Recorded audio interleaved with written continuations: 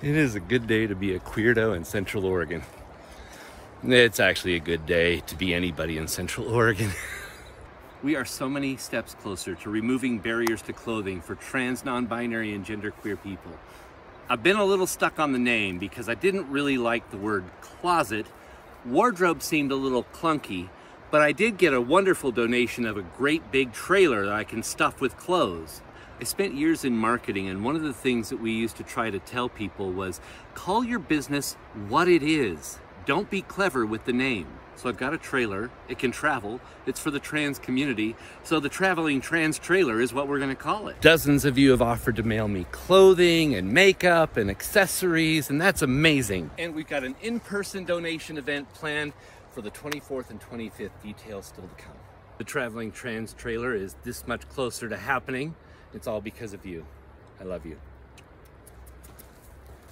Also, if you know somebody with an RV or a truck or something that they want to donate, let me know.